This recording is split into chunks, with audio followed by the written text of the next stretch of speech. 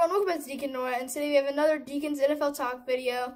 And happy Easter, guys. I know it's after Easter.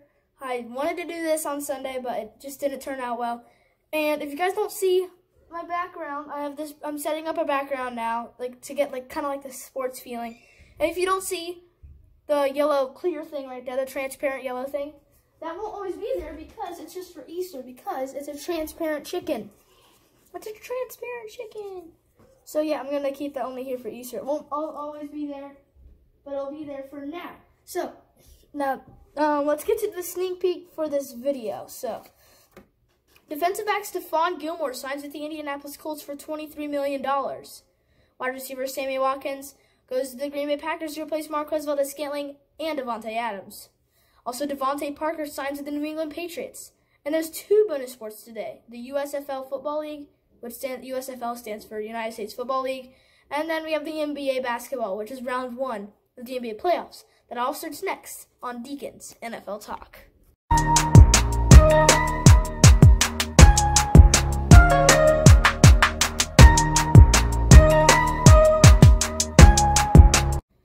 Hello everyone, and thank you guys for joining me on Deacon's NFL Talk. And we don't have much news today, but we're trying to go through it as fast as possible. So let's get straight into it. I print out stuff to read the news, and I have devices here to look up and see if there's anything going on while we're recording. But let's get to free agency. We don't have any trades that I know of. I haven't heard any trades, so we have free agency, some NFL news, and then we have some visits. That's all we have. I don't think there's any trades that I know of. So free agency. Randy Gregory goes to the Broncos, linebacker Troy Reeder to the Chargers, defensive end Dante Fowler Jr. to the Cowboys, wide receiver Cedric Wilson Jr. to the Dolphins. So here's the thing. So Dolphins are full speed. You have Tyreek Hill, Jalen Waddle, and then you add Raheem Mostert. Wait, I'm pretty sure it was Raheem Mostert. I forget. But now Tyreek Hill going to Miami, he's attracting players that come to Miami now, like Cedric Wilson. As you can see, he's signed to the Dolphins now. So that's huge. I think it's kind of like Tom Brady, like how Tom Brady plays for the Buccaneers. He's attracting so many people. He attracted Rob Gronkowski to play with him in Tampa. It's kind of like the Tom Brady thing. So Tom Brady retires. Everyone, Chris Godwin's going to leave. What's Mike Evans going to do? Gronkowski's going to leave. Then he comes back, and Chris Godwin comes and signs and wants to play for the Buccaneers again. Because they see that this guy, this certain player who's really good, goes to this one team, and they have a decent quarterback, or a really good quarterback, or something like that. And then oh, I can win a Super Bowl with this team. I'm going to join this team and see if we can win a Super Bowl. So it attracts so much players. So it's kind of like the Tom Brady thing. Then safety Deshaun Elliott to the Lions, linebacker Brandon King to the Colts, wide receiver Sammy Watkins to the Packers. So that's huge. Replacing Marquez Valdes-Scantling and Davante Adams. So if you're the Packers in the NFL draft, that's great. You sign Sammy Watkins. And now maybe you take, if Chris Olave is still on the board, you can take a guy like him, or maybe Drake London or Jamison Williams. Take a wide receiver to replace both of those people. That defensive back, Stephon Gilmore, goes to the Colts. That's huge for them. Matt Ryan will have some help on defense. Stephon Gilmore is a Pro Bowl corner, and he's very talented. All right, let's get some news in here. Oh yeah, we have some free agency stuff. We have some more free agency stuff. So we have Jannard Avery goes to the Pittsburgh Steelers. Deshaun Hamilton to the Texans. Solomon Thomas to the Jets. CJ Uzomah joins him, and then Solomon Thomas. And then wide receiver Devontae Parker goes to the Patriots. That's very good. Patriots need a wide receiver. So you get Devontae Parker, which is huge for you. Now you can maybe get a guy like Jamison Williams or something like that in the draft. So that would be huge for them. They need wide receivers. So let's get some news. Baker Mayfield feeling disrespected by the Cleveland Browns. So I do get it. Okay, so that you were the starter for the Browns team, and you just got replaced by Deshaun Watson, who's very talented, no doubt about it. You want to start him, and I can see how he feels very disrespected. But I mean, I can see why the Browns wanted to get Deshaun Watson or a quarterback. Because Baker Mayfield has some issues with his shoulder, so they definitely wanted to get a new quarterback. But yeah, Baker Mayfield, options. If I'd choose one, I'd probably take Seattle, but I feel like I'm hearing things like that Seattle is visiting like quarterbacks in the draft. So I don't know if they'll draft one, but the best fit right now would be Seattle right now. Maybe you can replace Jameis Winston in the Saints, but there's not a whole bunch of spots open for him. Falcons, they got Marcus Mariota. The Colts, Commanders, they're not open. About maybe like a week and a half ago, something like that, I would have said the Texans. But the Texans are sticking with Davis Mills. They don't want a quarterback, so Texans are off the board. Maybe replace Ryan Tannehill. Get another Ryan Tannehill like Baker Mayfield, but there's not really any place for him to go. Maybe be on the bench. And then Derek Carr, new contract, 3 years, $121.5 million contract extension, $40.5 million average per year. So once again, it's kind of like the Aaron Rodgers thing. Like, you better be worth the money. So it's very huge because Derek Carr and Devontae Adams have been planning to be on the same team for a long time. They played with each other in college, so it's very good for them to reunite. Kind of like Joe Burrow and Jamar Chase, how when they were in college. It didn't take them long to reunite, but it took Derek Carr, Devontae. That's huge because Derek Carr, Devontae Adams, Hunter Renfrow, and Darren Waller. That's elite. I think they could maybe get the #1 seed this year. I can't wait to see Devontae Adams in a Raiders uniform. I cannot wait to see all these players go to different teams in their uniform, like Russell Wilson in the Broncos uniform, Carson Wentz in a Commanders uniform. I want to see the Commanders uniforms. I've seen them. I just want to see him playing them. I want to see Matt Ryan's uniform. I want to see Marcus. I can kind of imagine Marcus Mariota in a Falcons uniform. I kind of imagine that. And then Lamar Jackson entering end of rookie contract. He has a lot of talent. I think you definitely keep him. Maybe a few more years, he'll win a ring. He needs a ring. I think he's very talented for it. And then Steelers interested in Tyrann Mathieu. That's huge. You get like Mitchell Trubisky. Then you have a guy like Tyrann Mathieu, the Honey Badger, on defense, which would be ginormous. Someone needs to sign this guy already. This guy has insane talent. No one's signed him yet. And he's been in like free agency for like 2 weeks now or something like that. Then Cowboys owner Jerry Jones willing to trade up in the draft. When he says trade up, I don't know if he means like get a higher overall, like 160, like 60, or does he mean like go down? I'm pretty sure it means down. But yeah, definitely want to maybe want to try and get a better overall pick, get a wide receiver, because the only wide receivers you have are like CeeDee Lamb, you have Dalton Schultz, and then I don't know anything about Michael Gallup. They lose Amari Cooper. That's huge. So definitely need a wide receiver in the draft. That's very huge. So that's all the news right now. Let's get to some visits. We're going through this fast. So the visits, we have quarterback Kenny Pickett visiting the Panthers on Wednesday. I will get my draft thing in, like my draft predictions or my draft 2.0 thing. I did do this on a short. I have no idea if you guys saw it or not. If you didn't, go check it out. But if you're too lazy to check it out for some reason, I will do it after we get the visits done. So, and then Kenny Pickett goes to the Panthers, which I think he would definitely get drafted there. I feel like Panthers coach and Kenny Pickett kind of have a relationship with each other, are good friends or something like that. I'm pretty sure they met each other, like in like I forget what it was, but they met each other one day. Quarterback Desmond Ridder visited the Seahawks Wednesday. Quarterback Carson Strong visited the Steelers Wednesday. Running back Breece Hall visited the Texans Wednesday. So the Steelers are visiting 2 quarterbacks. Then quarterback Matt Corral, two. Quarterback Matt Corral visited Steelers Thursday. And Melvin Ingram visited the Dolphins. Tyreek Hill, he's attracting players. You get Cedric Wilson. Maybe Melvin Ingram will go to the Dolphins. That would be huge for them. Like, now, I think if they got all these people, I think maybe the AFC Championship would be either Bengals Dolphins or Raiders Bengals. Yeah, so those teams are turning out to be really good. Dolphins and Raiders. Watch those teams. Maybe look at the Broncos too.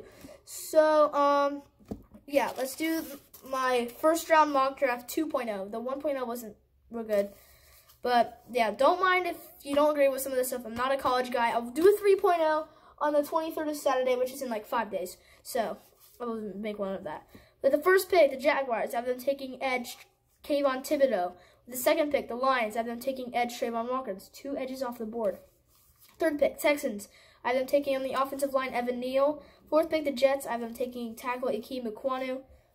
5th pick, I have the Giants taking defensive back Sauce Gardner or Ahmad Gardner or something like that. 6th pick, the Panthers. I have them taking quarterback Kenny Pickett. I really think so. I don't.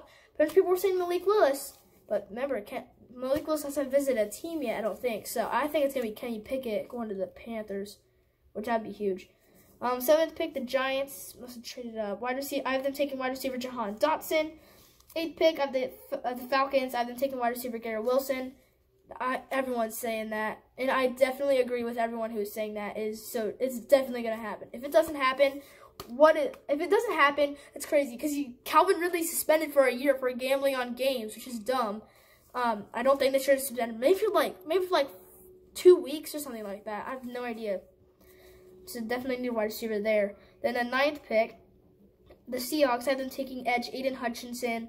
10th pick, the Jets. I have them taking edge Jermaine Johnson. There's a lot of good edges out there.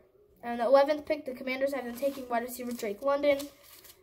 12th pick, the Vikings. I have them taking defensive back Trent McDuffie. 13th pick, the Texans. I have them taking on the O-line, offensive line, Zion Johnson. And then we have 14th pick, Ravens. I have them taking defensive tackle Logan Hall. 15th pick, the Eagles. I have them taking wide receiver Jamison Williams, which definitely, maybe he will go to the Patriots, but I have no idea. Because you definitely see, Eagles need a wide receiver. Like, it can't just only be, like, okay, so the Falcons. So, like, Garrett Wilson, he has to go there because all you have is Kyle Pitts. That's all you got to do. It's kind of like the same thing for the Eagles. They're only going to throw to the Heisman Trophy winner. Get his name. What is his name? Devontae Smith. Yeah, it's like the Eagles. They're only throwing the ball to Devontae Smith because he's your best receiver. You need to get like a Jameson Williams guy. 16th pick, the Saints. I'm then taking linebacker Devin Lloyd. 17th pick, the Chargers. I'm then taking on the offensive line Kenyon Green.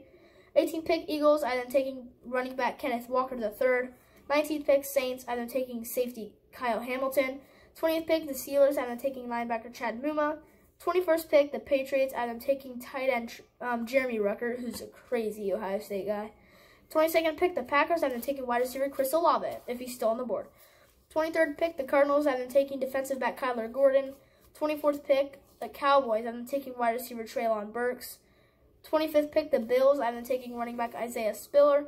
26th pick, the Titans. I'm taking quarterback Malik Willis. Someone needs to replace Ryan Tannehill. You can't just keep Ryan Tannehill. He threw 3 interceptions in the divisional round game to the Bengals, which I'm very happy for. He threw the last one to Eli Apple, deflected it, and Ryan Tannehill just needs to be replaced someday or another. 27th pick, the Buccaneers. I'm taking safety Daxton Hill. 28th pick, the Packers. I'm taking defensive backs Derek Stingley Jr. 29th pick, the Chiefs. I have them taking linebacker Christian Harris. 30th pick, the Chiefs. Once again, I have them taking on the offensive line Bernhard Raymond. 31st pick, the Bengals. I have them taking center Tyler Linderbaum. You get Ted Karras, and then maybe you can have like a rookie center playing in the preseason, which would be very fun to watch. And then the last pick in the first round, the 32nd pick, goes to the Lions. I have them taking quarterback Matt Corral. I think that's where you're going to go because the Lions, their coach has been saying maybe there's an opportunity to draft a quarterback. It's kind of, I think they're going to, I don't know. If I'm the Lions, I kind of want to stay with Jared Goff for like 1 more year or something like that. Or maybe get Matt Corral, have him as a backup, see what Jared Goff can do this year. But yeah, so we will go to the bonus sport. We have 2 bonus sports, and I will tell you guys what the USFL is. You guys probably, most of the world knows what the NBA is. But, yeah, let's get to the bonus.